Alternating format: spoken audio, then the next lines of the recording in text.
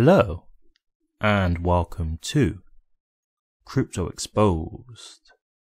Terra Luna Classic engineers unleash quote 6 samurai unquote proposal for ecosystem revival. Can it drive price to $1? Okay, well, I'm definitely intrigued to see what this can be. As it says, it's going to be engineers who are unleashing the proposal. I already know that there's a lot of people working hard to try and revive Terra Luna, and all I can say is props to them, man. Like, it's good that they're holding the faith. It's good that the community is still standing strong and they really are coming together to really try and rebuild it and revive it. I think this is great to see. This is what I like to see, and I think this is what we need to see, right? We need to see the faith being held, because unfortunately, with what happened with such a dramatic collapse, it is going to have obviously scared a lot of people away, and it is going to be hard to regain the faith. But one thing that I will say, price action will always do it. That's one thing I'll say. Like, as soon as prices start to go up, people just flock to it, because that's what it is. Green candles, right? People see that and they just want to get involved. That's what you see with people who invest. Like, they don't want to buy when the prices go down, even though that's the wrong mentality. They want to buy when the price has already gone up, because they feel like it's expensive because people are wanting to buy it. And that's great, but then you're missing out on the actual price action. So really, you want to be involved before the green candles come in, right? So then you actually get to capitalize on the green candles and sell and make your profit. So price will always be a thing that drives people to a crypto or a network. That's one thing I will say. But again, it's all about trying to build up the network in general first. People have got to come together and drive to get the network back flourishing and things like that. So this is great to see. But let's get into the article and we can discuss this a little bit further. The full-blown adoption of Terra Luna Classic, in brackets LUNC, is highly pegged to the underlying development of smart contract-enabled blockchain. Terra Luna Classic, currently ranked 79 by market capitalization, is undeniably poised for more upside in the DeFi summer of 2023, based on the prior developments. Furthermore, the 533 million valued network, with a daily traded volume of approximately 30 million, has an active global community, with its social media platforms reaching millions. Why Terra Luna Classic needs the Samurai 6? According to a post by Bilbo Baggins and Solid Snake, the Terra Luna Classic community needs to approve a proposal to have a team of 6 senior engineering full-stack developers during the third quarter.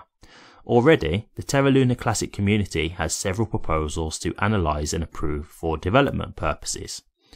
Chosen from the Terra Luna C community, the Samurai 6 are intended to help the Terra blockchain achieve significant milestones in the coming quarters, the post noted. Quote, "We've assembled this team from experienced industry veterans intending to bring value to the Terra Classic blockchain so that we can help push this chain where it deserves to go. The team is lean, experienced, and agile." If the proposal goes through, the Samurai 6 team is expected to wholly commit to the Terra blockchain for the entire quarter. As a result, the Terra Luna C community will not have to worry about the developers leaving the projects before completion. With the proposal, the team of developers will focus on migrating from Columbus-5 to Columbus-6, which reduces the synchronization time for archive nodes, thus streamlining the network.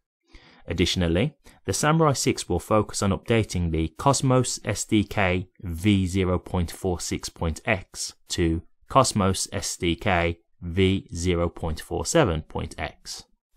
The proposal also highlights that the team of developers will focus on establishing a USTC testnet that recently passed community governance. In addition, the team will also enable the implementation of the Alliance module that onboards Cosmos network chains to enable cross-chain staking for users. As a result, the proposal highlights that the community subpools are needed to better manage the funds and automatically allocate them in relation to the governance parameters. Okay, so definitely interesting here. I mean, it sounds like this is really good in terms of what they're trying to do. It sounds like they really want to commit to the blockchain to try and obviously revive the network, which again, as I say, that's always great to hear. One thing I'm just a little bit intrigued to know a bit more about, I'm just a little bit skeptical, a bit unsure, where it says The proposal highlights that the community subpools are needed to better manage the funds and automatically allocate them. I'm a bit intrigued by what they mean by that. Does that mean that they'll have basically authority over the subpools? That's something I'd want to know a bit more about in regards to it. So I'd be interested to hear a bit more about that.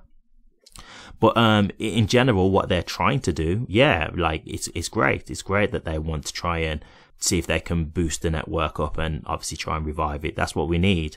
I've not seen these developers, so I can't really speak to them, but the proposal definitely sounds promising. And I think it's great if you've got people who really want to try and continue to work on a network and build a network, because that's what we need. We need more people who are really believe in the network to try and continue to develop on there to boost it up, because that's what's going to get it back running again, right? Interesting to see that by market capitalization, it's still like the 79th network out there. Like that was interesting to hear. Like that shows that, hey, even after the crash, I mean, damn, that's good to still be that high, I have to say, considering. And yeah, they have still got a great community. I have to say that is very true. Like there's still an audience here for Terra Luna Classic. You know, it's not like the coin is completely out and dead.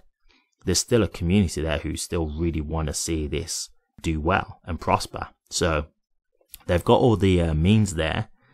I think they just need to try and continue to capitalize on this and continue to build on it. So for me, I just say good luck. As I said, the only thing I'd be interested in is about the community subpools. That might make me a bit more weary depending on what that means.